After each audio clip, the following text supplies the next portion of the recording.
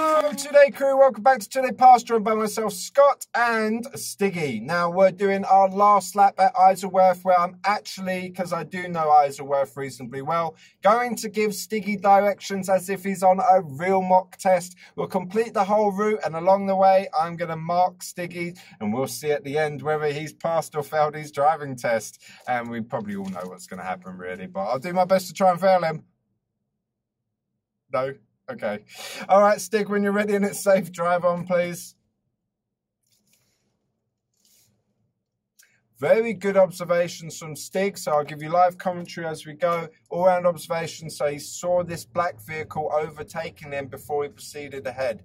Really nice. At the end of the road, turn left, please. Obviously, you have to go this way on your driving test at Isleworth because there is no other way to go. The right is a dead end.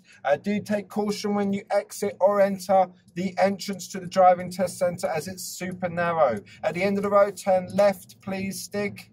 All right, nice, good mirrors and signals. Shortly after I've given him the directions, he's done his mirrors, done his signal, and that is the order that you want to. Look at the position that Stig's in. It's really nice, twisting, following the curb to the left, not taking the opposite position like the other vehicle in front. That would confuse road users. So if you're turning left, follow the curb, stick to the left.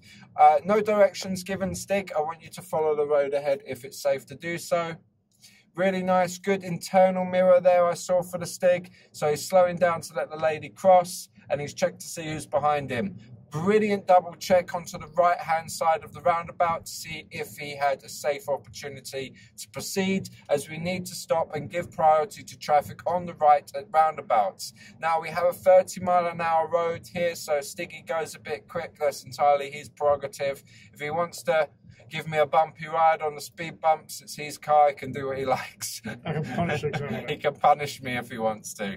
Okay, but for your driving test, if you want to take this road at 20, give a smoother ride. Also give yourself more time to react to oncoming traffic, as it's a nasty road, as I've mentioned on all of our mock test videos here together.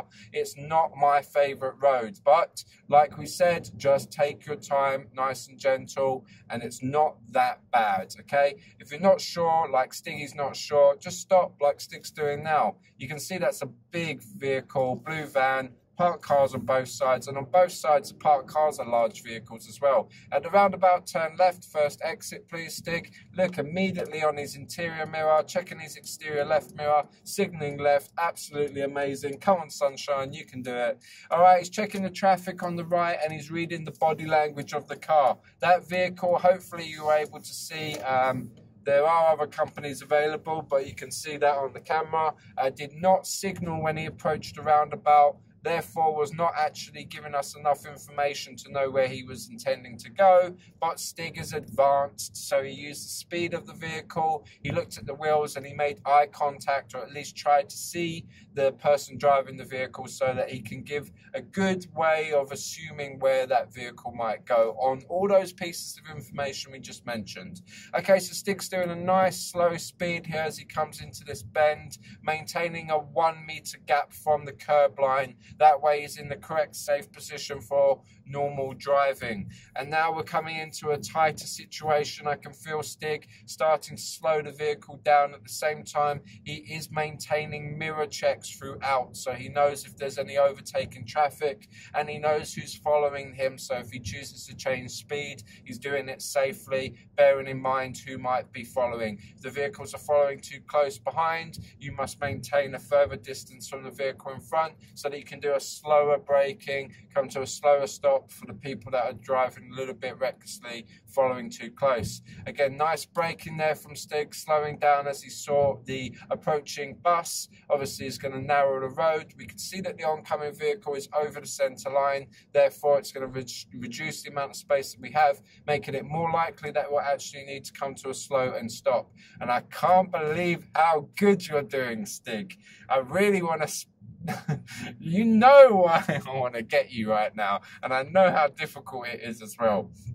What I'm talking about is the speed limit. So it's a 20 mile an hour road, which is very beneficial to someone doing their driving test. Got a train of cars behind. Oh yeah, and he's got a queue of cars, or a train, I'd call it a train as well, of cars behind. But you've got to stay to the speed limit. We haven't even heard the ding dong, which will come on when we reach the speed limit. So Stig's really accurate. Yeah, you know where you're going. At the roundabout, turn left, please. So he's done his mirror signals, maintain the meter gap from the left, past the actual last parked vehicle. Now he's following the curb. At the same time, a nice slow jogging speed to a walking speed, because you're on a downhill on this roundabout. So maintain brake pressure there. He's doing his checks on the roundabout at the same time as doing everything I just mentioned. Okay, so we're going round the parked vehicles here, maintaining that meter, but while we're doing our change of direction to go around the parked vehicles, again, like I said earlier on a previous video, most important mirror checks there, change of direction. So we're checking the right hand side. We may have any filtering traffic. Filtering traffic is most likely a smaller vehicle, like a motorbike or bicycle as an example. It's quite common for a motorbike just go right down the middle of the road, missing all of these narrow speed bumps, just right down the middle. And if we don't check our mirrors as we're changing direction to go around the parked vehicles, we will not see that motorbike filtering traffic. Therefore, it's likely to result in an accident. So make sure when you're changing direction, super important, build a habit, always check your mirrors in pairs before change of direction, starting with interior mirror and then exterior mirror. We work our way to the exterior mirror last because we want to know who's on that side before we go to that side. So before we make that decision, we can see it's clear and then we know it's safe to go that way. Now, Stig, at the roundabout, what I'd like you to do is the fourth exit turning right. Okay, if you're not counting Tesco's, we are going to count Tesco's. Then it's the third exit, but fourth exit turning right, please, just after Tesco's. So this is really good to mention the Tesco's. Obviously, other supermarkets are available, but this Tesco's is a good landmark and a good way of knowing where your exit is. So we've passed one. Stig's checking his mirrors, internal, external mirrors at every exit he's passing, especially at the exit before the one you want, which is the correct time for showing the exit signal. So perfect roundabout from Stig there. Mirrors, signal, position, speed, look on the entry. Once he had reached the point where he was exiting the roundabout, mirrors and signals and maneuver off the roundabout. Really good punctual signals, good timing on the signals. Plenty of practice, obviously, will make to you doing those roundabouts perfectly every time. That routine that I mentioned, the mirror, signal, position, speed, look routine, is something I never did, even though I was told to do it many times. I'm a bit thick like that, so it didn't really go through that thick head. But eventually it sunk in, and once I started doing it, it was easy. So I wish I did it sooner. Right, what I'd like to do is keep following the road ahead, please. Stay at the traffic lights. Shortly after, I'm going to ask you to follow the signs towards M3. So just straight through this junction. See the sign here for M3, Stiggy? I'd like you to follow the sign towards M3, please. So what I'm doing with Stig is he's independent driving now on his exam, and that's roughly 20 minutes. It can be done with using a sat-nav, which is generally a lot easier. We're going to be doing it with following the signs, which is usually harder, as it builds, for me, from my experience, builds the anxiety levels. I feel like I haven't seen the sign, because signs are very far and few between. You feel like you've missed something. When you have the sat-nav, you have a constant reminder of where you're going with a visual aid, and also you have the audio aid for the sat-nav telling you where to go. Sometimes it even tells you how far away. You can read the distance on the sat-nav. If you look at the top, you'll see the banner, and in the banner it will tell you where you're turning and how far that turning is, which is very good for you to sort of know, but then time your mirror, signal, position, speed, look routine. It just adds to you being more confident and knowing where you are, which is an excellent piece of information. But if you're not and you're following signs, ask your examiner. They will try to help you by saying, oh, the sign's a bit further down, or you haven't missed it, or something along these lines. Maybe even give you direction. So you can have a two-way conversation with your examiner if you choose to do so. Okay, so we're taking the third exit, turning right. We're in the right lane, signaling right. You can see the first exit here. Now look at this. After the first exit, we almost want to start to spiral to the middle. Stig's done that, checking his mirrors, doing his signal, and he's in the left lane because he spiraled very early. The actual design of these roundabouts isn't round, it's more oval. I said this on a previous video, especially that one, and that oval point at the end creates a very tight turn between exit 2 and 3. So as you pass exit 1, you almost want to go into the middle lane so that you're already in this left lane as it becomes left lane towards the third exit. If you're not too sure what I said, rewind the video, have a look, and exactly what you see is exactly how you'd like to do that roundabout for your driving test at Isleworth. Okay, we're on the dual carriageway now, and the speed limit on this road is 40. We have constant reminder signs, so if you're not sure of the speed limit, keep looking for speed limits. Stig does have that displayed on his dashboard. You might also have a speed limit sign displayed on your sat-nav if you're using your sat-nav on your driving test. However, we've said this before in previous videos, and I'll say it one last time, don't rely on the technology. Continue to keep looking for road signs, street signs, so you know exactly what the speed limit is. The speed limits can change, technology takes time to update, and you might miss out on that time that is changed on an update, and therefore if you're doing a driving test you'd fail, or if you're in real life you get a ticket for speeding. Okay, this has happened, it's a true story. I know somebody driving to work, student's dad actually, driving to work, road's 50, but this day they changed it to 40, so you got one ticket going to work and one ticket going back. There you go. Years of doing the same route, you're programmed, and that one day it changes, and you get 2 speeding tickets in one day. Okay, so Stig, I'd like you to tell me, how would you check to see that your headlights and taillights are working? Turn them on. Good. Walk around and check. Perfect. Nice, simple answer. Turn them on, walk around and check. Thank you very much. Keep your answers short and sweet. Don't embellish them. Don't try to give too much information. Examiners don't really want it, to be honest. And it's pointless, really. You just want to get the message across to the examiner. Now, these roadworks have been here at the Hospital Bridge roundabout for at least 6 months probably. I don't know how much longer they're going to be here, but we're going to be in the correct lane that we need for where I'm asking Stig to go to, which is M3. So Stig's probably already seen that, although he's got more inside knowledge of this test centre than I do. He knows exactly where he's going from the test centre. But if you don't, look at the sign. You can see M3 from here. It's just over the top of the cars. It's at the top, nice straight line. We're going straight ahead. More often than not, you're going to use the left lane to go straight. If you're not sure, leave a gap like Stig's doing between him and the car in front, so you can see if there's any road markings. There's a few signs here telling us we've got to use this lane because of the roadworks on this occasion, but yet we're talking about road markings, and if you're not sure, use the left lane, go straight.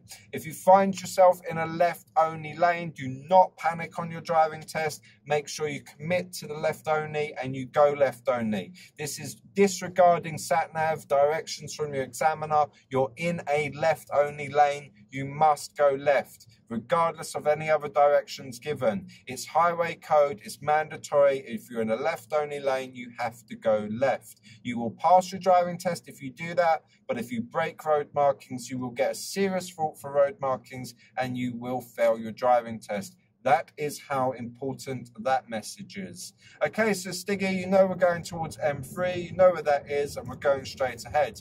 Now, please do look at the road markings through the roadworks at signs so that you can see what's going on here. See the straight arrow? That's what the road markings say, straight. Stig knows he can use this lane to go straight. He's doing plenty of mirror checks now to see who's around him. He's holding his lane discipline. He's timed his mirrors and signals for the exit correctly. Once he past the first exit, mirrors and signals, timing, well done for the exit. Absolutely fantastic. Now, Stig, I'm going to ask you to follow signs towards Heathrow, please. Heathrow. So you'll see a sign coming up on the left, and I'd like you to do your best to go towards Heathrow, please. You might see the little icon of a plane. So there are lots of test centres around here. I accidentally said one earlier, Greenford. Southall, Isleworth, they do all use signs towards Heathrow. Different junctions, but still following signs towards Heathrow. Absolutely fantastic. Showing me as the examiner, Stig knows where he's going because he's done his mirrors early, done his signal early. So as an examiner, I can relax knowing that he's taken that information in and he's acting on it accordingly. At the roundabout, I'd like you to take the 4th exit turning right, please, Stig.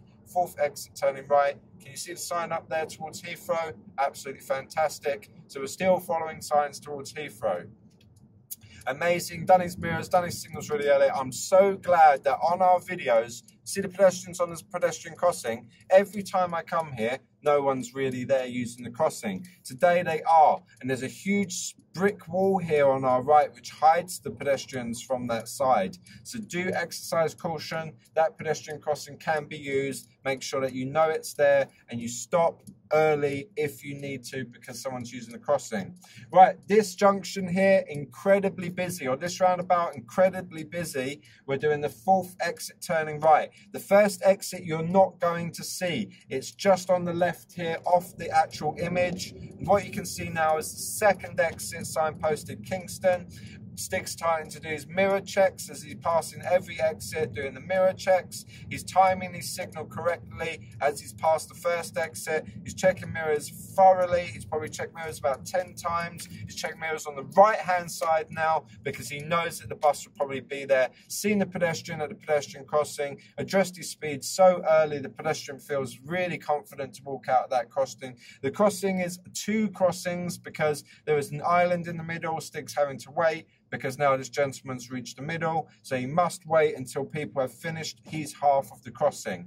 An island in the middle at a pedestrian crossing means it's 2 separate crossings. You only need to wait for people using your side of the crossing. Okay, this is a very long road. I'm going to ask Stig a show me question on this road.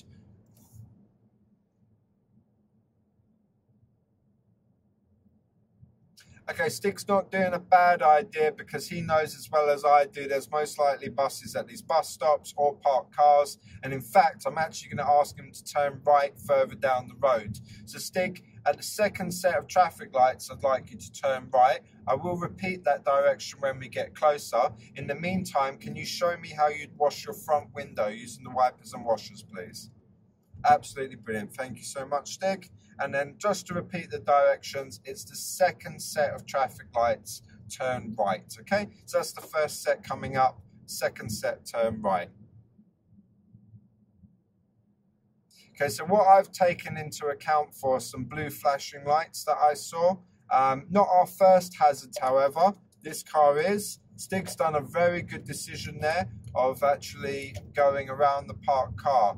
Now, I don't think we're going to be able to go, we're going to go round the police cars here. So this is an interesting situation. So if this happened on your test, your examiner will be telling you exactly what to do here, which is exactly what Stig's doing. Obviously, because he's so advanced in driving, I don't need to tell him what to do. He's done exactly what he needs to do. He's in the middle of the junction now, so we've just gone round the police cars. We've got a nice space here to wait. We're waiting until we have a safe opportunity to cross the junction. Stig's looked ahead. He's seen that there's an oncoming vehicle, but it's very far away. It's a safe opportunity to now complete the turn. Stig complete the turn. Immediately after, we had a stop line, separate set of traffic lights. Stig checked the traffic light colour. It was green. He's gone. He's faced with a zebra crossing straight away after. Notice the pedestrian crossing. It's one complete crossing because there's no island in the middle. Stig talked about this on a previous video. This bicycle lane has a solid line, so you must not enter that bicycle lane. We keep doing that. You mentioned it. We keep calling it a bus lane. Wow, lorry drivers are brave. Okay, Stig, very good defensive driving there. Well done. As soon as he saw the lorry go round the back of the bus, immediately mirror checked to see who was behind him, applied the brakes, being a defensive driver, giving space for that oncoming lorry to pass. You know, it doesn't matter who's right or wrong. We're exercising caution, being a defensive driver. That's the case of don't assume right away. Yes, don't assume right away.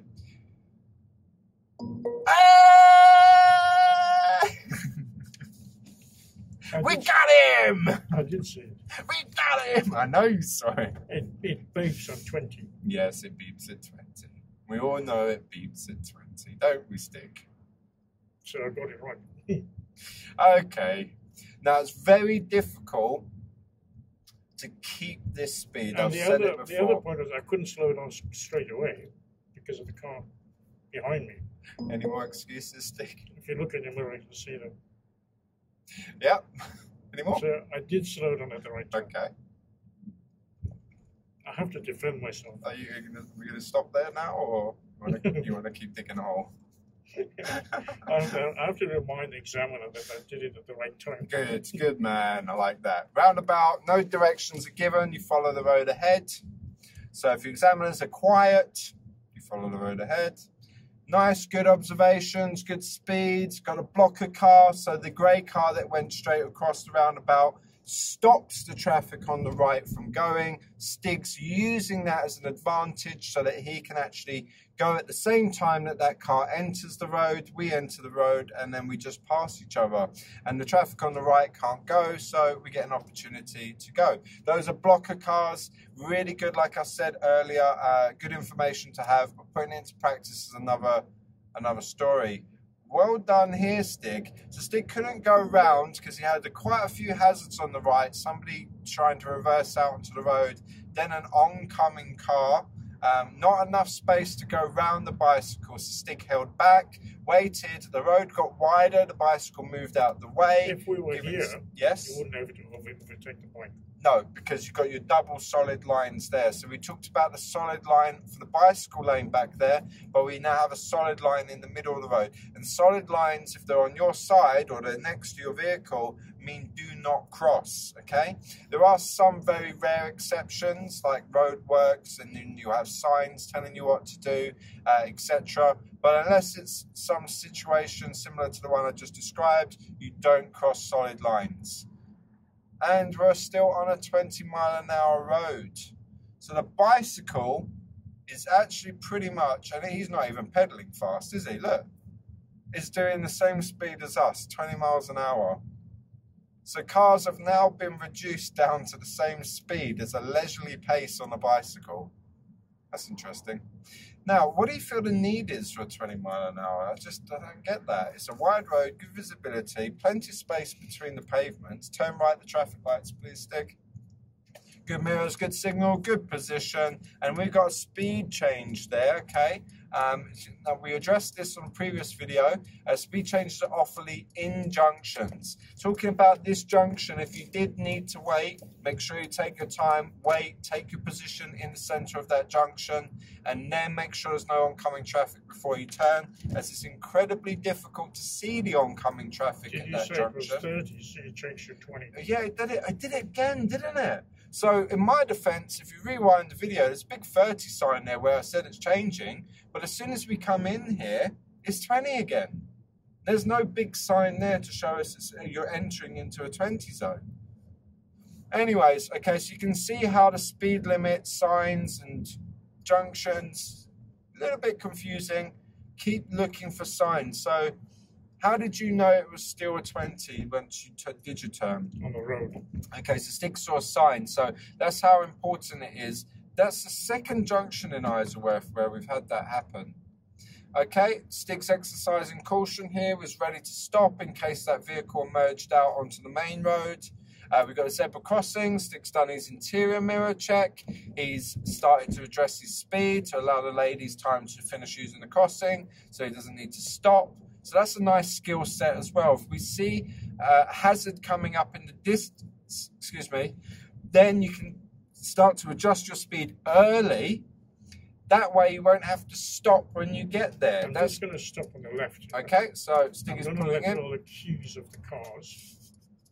This is what I do when I go on holiday. So I'm a foreigner driving in a different country, causing a huge queue of traffic like this. I pull over and stop, let the huge queue of traffic go by. This is good information to have so that you don't feel as anxious, because it's a horrible feeling, isn't it, to have that queue of traffic behind you. So you don't get stressed out. Yeah. So Stig's doing that just to relieve congestion. Some good examiners will pull you up on the left anyway. And let them go by, yeah. Okay, Stick not But doing just- anything wrong there. Just a quick tip. If you find that you've got someone on your tail and putting pressure on you, it's better to just pull up on the left and let them pass you. Okay, there you go. So if that's something you want to do, just mention it to your examiner, And maybe. just tell them you're going to pull up on the left and the reason you're going to pull up. Yeah, so you can ask your examiner to pull up on the left for other reasons other than, you know, we've been doing 20 miles an hour, everybody's doing 30 miles an hour, regardless of the speed limit. Nobody's right on my tail. You know? So, you know, Stig wants to pull over, but he's mentioned it to the examiner. You see, he said to me, before he did it, he's an advanced driver, but he told me he's getting a two-way conversation involving me. I feel part of what's happening, therefore I'm more likely to take part and you know, encourage Stig to do what he needs to do and have an understanding as well. So Stig said, look, I'm going to pull over onto the left to let everybody by. Okay, cool, thank you. If you want to pull over to the left, just choose a safe place and go ahead. So the other reasons you could do it, if you're wearing a face mask, your glasses are fogging up, you need to pull over and stop to defog your glasses. If you're feeling sick, if you're not too sure about a show me, tell me question, and you want to relocate the actual button that you're being asked to show, then you can ask your examiner, I forgot, I don't know, do you mind if I pull up on the left? Yes, by all means, and then you locate the button. Later on the test, you'll be asked to do the show me question again. That way you'll know where the button is. Look in the windows. Okay, so what Stiggy's doing is he's using the reflection off of the shop windows to see, really good tip there, to see if the oncoming traffic is coming. See, this is the other problem here. Yep. What was the challenge there, Stig? As you speed out of the roundabout, yep, then all of a sudden someone could be crossing. Yes, that is very common. And another thing that can be added to that is there's a car in front of you.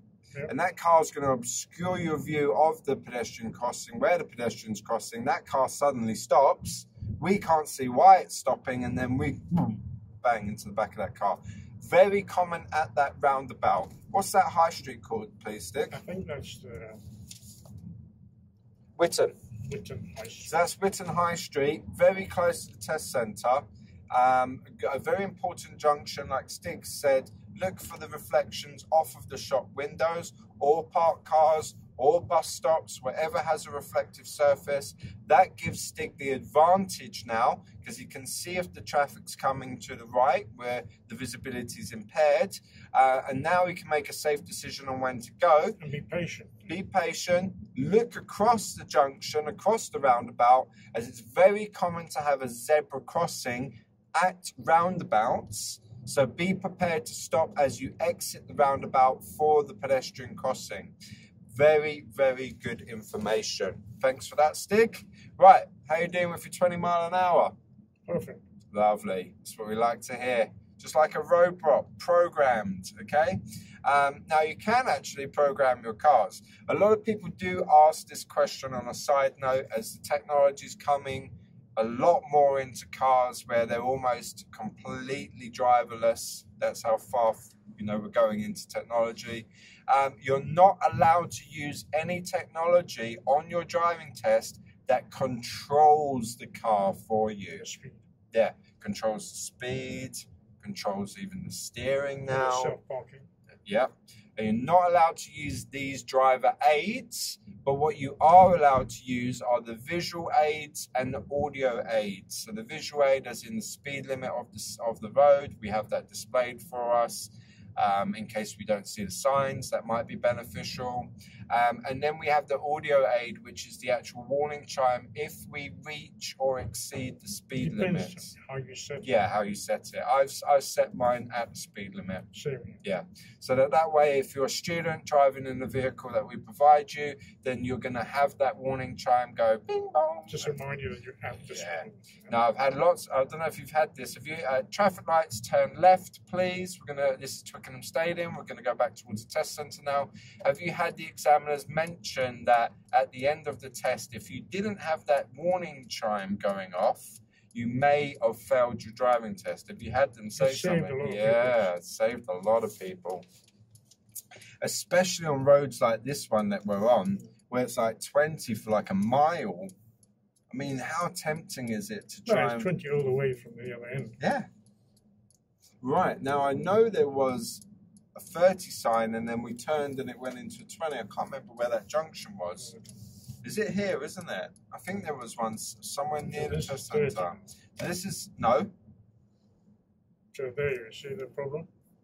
So we got a 20 reminder sign up on, like, for a giant, right, over there on the lamppost. Like, literally just see it. Technology is telling you 30. And then cars send us right. Now that one's an easier sign to see, 20. So always go by the last speed limit sign that you've seen. If you don't see any change, stay at that speed. Yes. Okay, so just to reiterate what Stiggy said, if you don't, actually I don't even know what he said. Don't see any change. Don't see any change. Stay at that speed limit. Stay at that speed limit. There we go. This is it. This is what I was talking about. So 30. So you can take. So I said, go by the last speed limit sign you saw. I can take the roundabout at 30, and then as soon as I hit 30, I have to brake. So we're going to go by 30. And then what was your advice about the speed signs?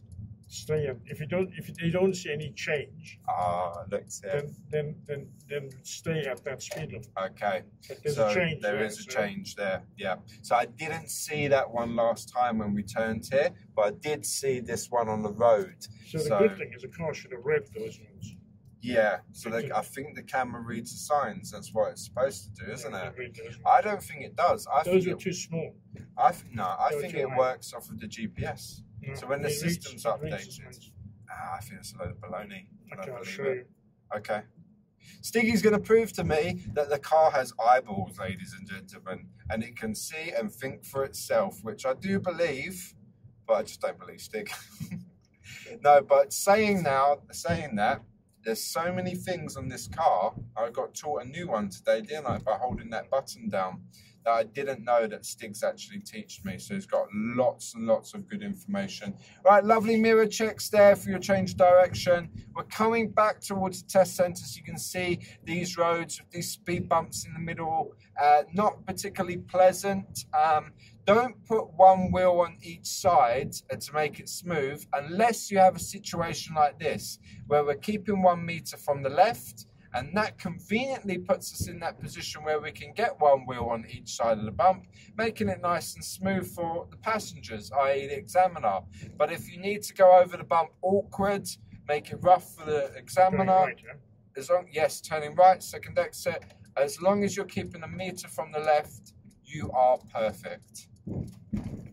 Okay, nice, good observations there. Good speed on the approach, going from a running to a jogging to a walking as we approach junctions, so that we can see if it's safe and make a good decision on whether we can proceed.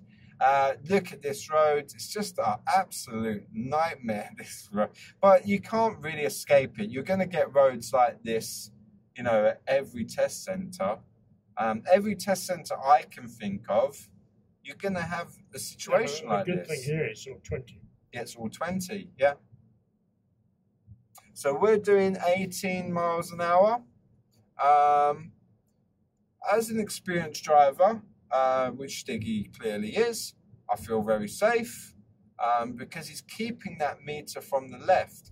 But usually for inexperienced drivers, if they're driving at 20 miles an hour, keeping this can be difficult. So Stig's saying use your reference point. So can you see the white line running down the center of the video, that center line, center white line?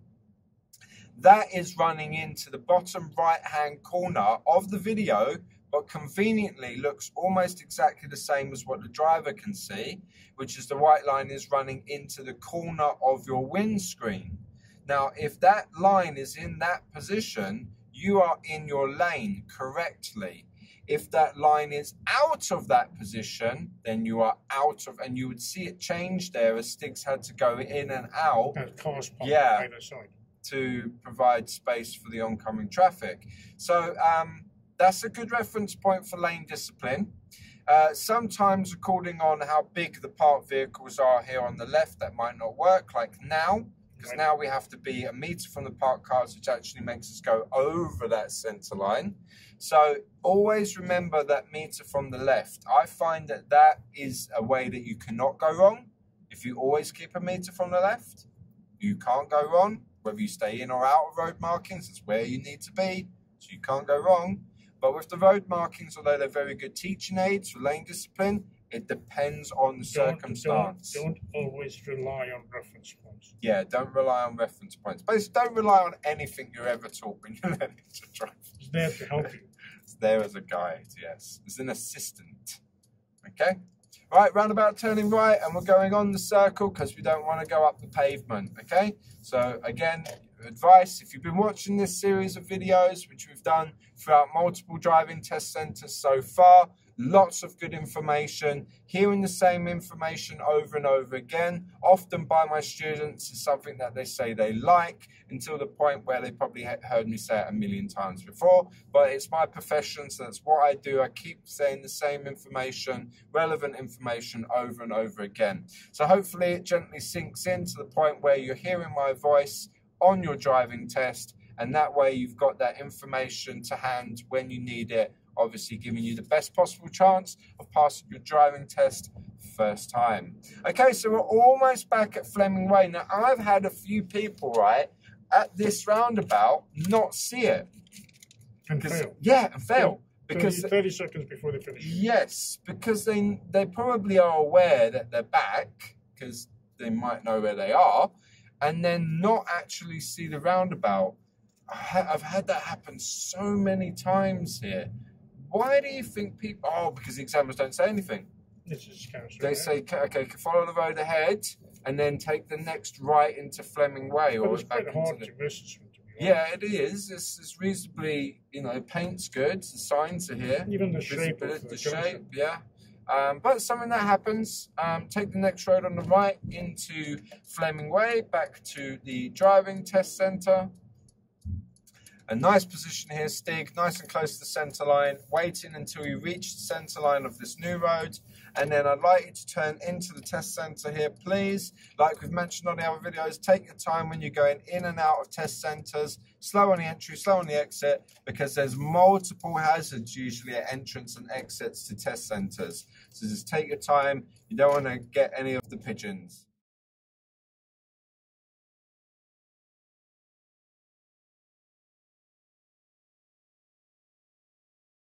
You will get a minor fault. I pushed the button now and stopped the camera. Go on, Stig. So you wouldn't fail for being a few miles an hour over the speed limit? You wouldn't fail if you're slightly over the speed limit, provided you came back to the correct speed limit. So you showed the examiner that you've noticed and you're addressing that and bringing it down. So don't panic if you think you've gone over the speed limit. Yep. Don't worry. Just come back to the correct speed limit and continue. Yep, because totally examiner correct. will not fail you for that. That's very good, important information. So this is the part of the test if me and Stig didn't accidentally push the button to turn the cameras off, where I would say, or the examiner would say, all right, that's the end of your test. How do you feel it went, Stig? Obviously, we just had that reply from Stig there. And I would like to say, on the basis of what Stig's just said, totally correct. Congratulations, you have passed your driving test. I have been Scott. This has been a successful Stig again. Maybe I'll get him next time.